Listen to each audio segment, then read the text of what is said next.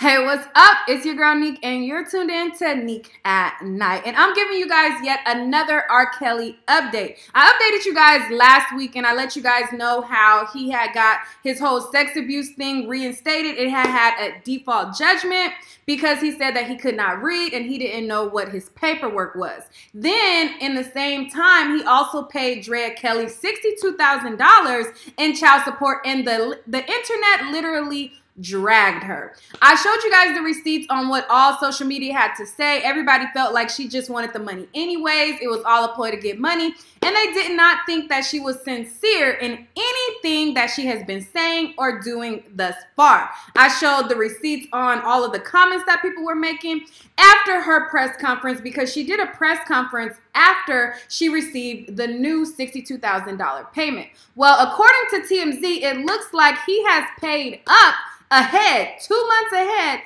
to keep the ball rolling and in good standing, to keep the child support hounds off his back. I'm going to go on over to TMZ to read to you guys the report on what they're saying as far as him paying 2 months ahead. And as you guys know, his payments are pretty steep. They're $20,000, and as you also know, he is currently being muted. He is not able to perform. He's not able to do certain shows.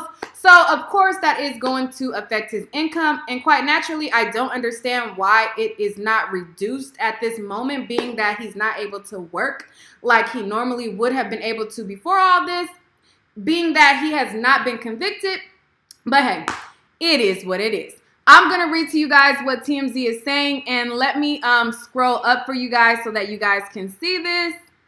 Okay, so on the website it says, R. Kelly is getting ahead of his child support obligations, ponying up the dough 2 months in advance to avoid another jail scare.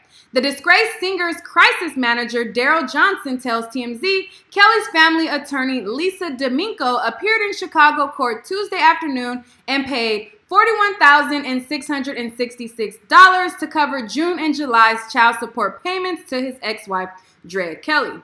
As for the $32K Kelly still owes in the interest on the back child support, NQ decision was made in court, but Johnson says they don't plan on paying anyways. He tells us at no point in the foreseen future do we see paying interest of child support as of May 14th, 2019. Mr. Kelly is current on support payments, so that means like he's brought up to speed. As we previously reported, Kelly avoided another trip to the Slammer earlier this month after appearing in court and paying all of the back child support he owed, a cool $62K. And that's what I was talking to you guys in the beginning, where he paid her the $62K. And after she got the money, she did a press conference and the internet dragged her. Anyways, so they also said, remember, he's on the hook for $20,833 per month since January 2009. So you got to think, that was 10 years ago that this order was put in place of this $20,000 per month child support payment. And clearly his income is not the same in 2019 as it is in as it was in 2009. I mean, that's clear as day. With his support covered for the next 3 months, Kelly can focus more on the pressing matters like the 10 counts of aggravated criminal sexual abuse involving underage girls. So that is the report according to TMZ. It looks like he is now paid up for 2 more months in advance, and he's trying to keep the people off of his back, but they say that they have no plans on paying on the interest. But again, I don't understand how this was put in place in 2009.